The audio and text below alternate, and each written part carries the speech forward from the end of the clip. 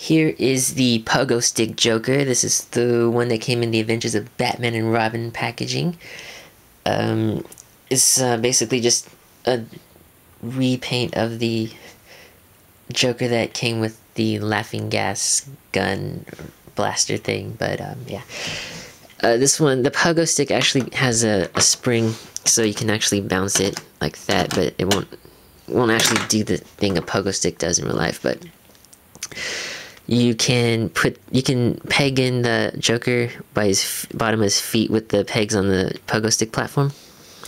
It doesn't really peg in, but just to show.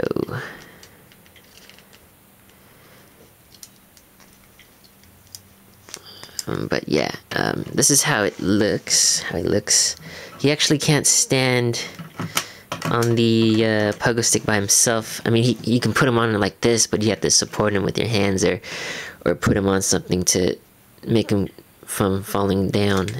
So he'll just have to stand next to him if you don't want to do that. And the Pogo Stick actually can be a gun too.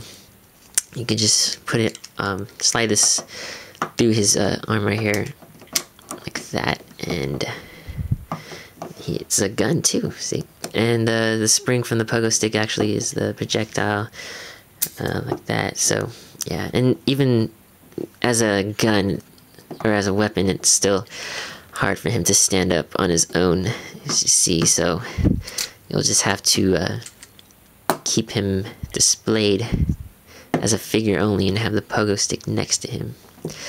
But yeah, very cool figure, and that's about it. So thanks for watching.